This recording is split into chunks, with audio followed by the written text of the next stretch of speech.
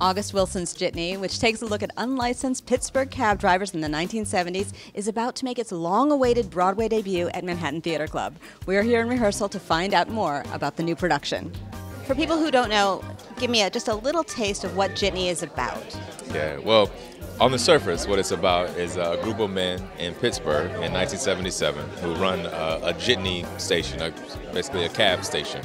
And it's about them fighting to hold on to their little piece of Pittsburgh as like gentrification and urban renewal and redevelopment sort of starts to take hold of the city. It's about human beings and human nature, humanity. It's what it's really about. Fathers and sons trying to reconcile, young lovers trying to come together and create a life for themselves. But at the heart of it, I really believe Jitney is about love. Love for yourself, love for your people. You have a long history with this play. What is it like to be back in Jitney? A bit of a dream, because I'm in the center, I think, of a punctuation of this man's life. An incredible playwright. I am honored to be in the last one of August Wilson's plays to make it to Broadway. Why I had to do Jitney was because it hadn't been to Broadway, and I wanted to complete and put the final jewel in his crown. What does it mean to you to have this show on Broadway? Spiritually, there's a fulfillment. I became an actor because of August Wilson. So to actually have the opportunity to do this play, Jitney, and do it on Broadway is an honor.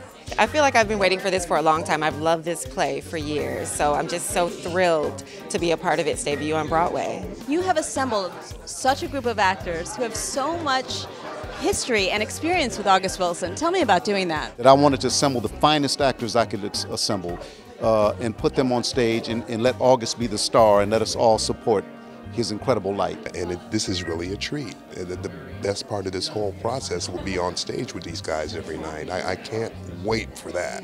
I can't wait. It's incredible to be in a room with this group of artists who have been, the custodians of this work really for such a long time. There's a lot of advice that's given out in Jitney. What's your favorite piece of advice in the play? I love when Young Blood says, you stay out of my business and I stay out of yours.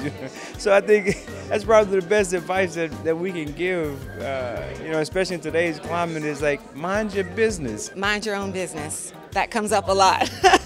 Everyone getting in everyone else's business. If you find yourself up in a tree, the only thing you can do is jump down to the ground. But before you jump, you got to figure out how you got up there in the first place. Living black ain't easy, but being black sure feels good. Don't lie. Because a liar doesn't know the truth and never will. What do you want audiences to take away from this production? That we all bleed red. That we're all the same. At this time right now in the United States, it seems to be people over here, people over there, people over there. But we bring them all together to sit in the dark while we're in the light, and we share some love with them. And then hopefully that can bring us all together.